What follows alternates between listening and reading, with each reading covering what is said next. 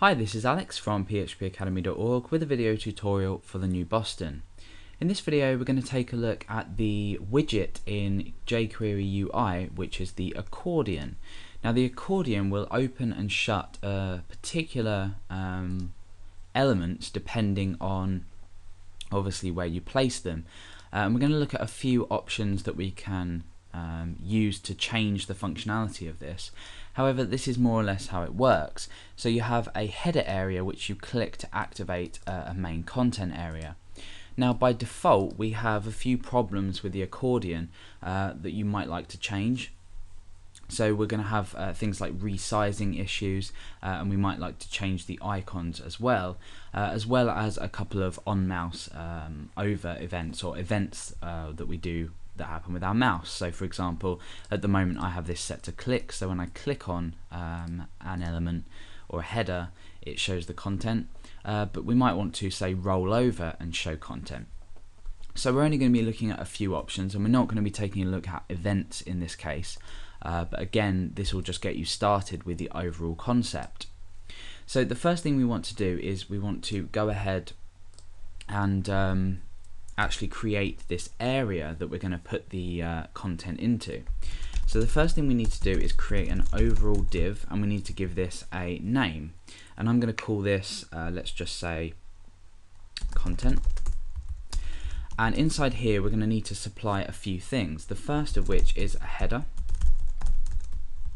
and we're going to create a link inside of this header, and the location of the link's just hashed because it won't actually go to a different page, and inside of this link it will be the title, so for example about me. Now directly underneath this header we're going to create an area with the content that is displayed once this header is clicked. So sorry, that should be div. The div here is going to be the area that well, whatever's displayed. So inside of here let's just say a little about me. Okay, so now let's take a look at that. You can see that that's just a header here with a link and then some content, so not really much at the moment. We can go ahead and create two more of these just to get a good demonstration of how this works. So we create another link, portfolio for example, with a link as a hash, and inside here, so this is my portfolio. And then we don't really need an ID for that. And then the last one, header 3, and a link inside of here again. So it's interesting that these could be perhaps generated from a database table. As long as you keep this structure, it doesn't matter. Once you apply the accordion widget to this, it will actually pick up on all of these values. So these values can come from absolutely anywhere. They don't need to be static. So it could be, for example, a settings menu in a user interface. There's a wide variety of options.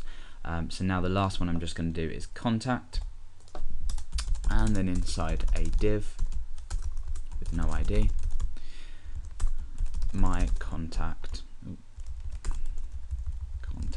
details. Okay, so let's go ahead and preview that, make sure everything's there. Yep, we've got the 3 headers and the 3 content areas. Now we need to go ahead and actually set up the accordion. Now this is extremely simple in its purest form, however we're going to look at 3 different options we can customize this with. So the first thing that we need is obviously jQuery, then the jQuery UI.js file, and we have UI.js which we're going to be working in here to create the accordion and then change some of the options. We also need this style sheet here, which is found with a package when you download jQuery UI. I do have a video on downloading that. So we need to reference this content div and turn it into an accordion. So it's extremely simple. We just go over to UI and we use a selector to select the content area, and then we just write accordion. So we're applying this widget to this content here, and what this will automatically do is pick up on all of the properties or the elements we've given it, so the headers and the content, and when we refresh, that's turned that into an accordion. So it's an extremely easy way to implement this into your website. Now the one thing that we have at the moment is we have a varying space inside of our content area, and this has only taken up as much space as it needs. So for example, inside a little about me, if we were to say I am a web developer, a break after that, you can see that this is now smaller than this area here. Well, it's not, but if you were to have, say, more content down here, you would have a lot more. So for example, we could break down just again and more. So when we refresh, we've got a larger area here than we do have with the others. So what, in actual fact, we don't. No, anyway, okay. So we'll go from the basis that we want all of these to be the same size down the page, and we want to keep a maximum size to it.